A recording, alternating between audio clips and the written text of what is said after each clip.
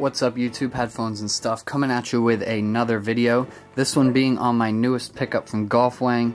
These are the Fleur Converse from, I believe it's called the Industrial Pack. This colorway is the Barely Blue, Black, and Egret colorway. As you can see right there. They retail for $100. I picked these up at Foot Locker on Broadway in New York City.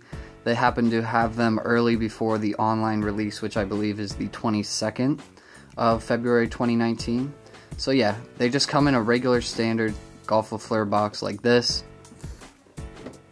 And then the shoes themselves come in the burlap sack with the pink laces at the top. Of course, comes with tons of like stuffing.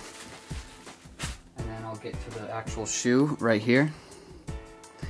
So as you can see, it's pretty much a full leather.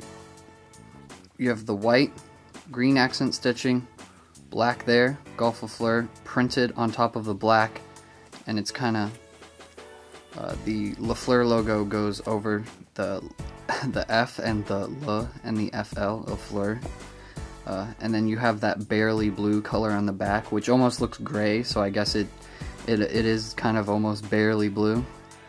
Right there you have the, turn the lighting down a little bit, Converse All-Star Chuck Taylor right there, white down the back, and then it does not say Fleur on this side of the shoe.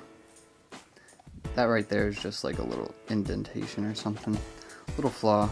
And then the other shoe is the same way in that the inside of the shoe does not have the Fleur, but the outside does. The bottoms of these are black and white Fleur logos, and then the tongue is embossed green Fleur Converse with the accent stitching there. They come with the white laces, which I prefer, and then they also come with these black laces, which are made out of a really weird material that almost seems kind of reflective, but I don't quite think it is. I'm not sure. I'd have to take an actual picture of them to see if it reflects. They're just kind of really shiny. But yeah, they come with that black. The bottom, I'm not sure if it's a true white. I think it might be an off-white sole to these. But yeah, there's the inside there too. Fleur Converse, made in Vietnam. And then the tongue just has your sizing information down there. Sizing on these does run large.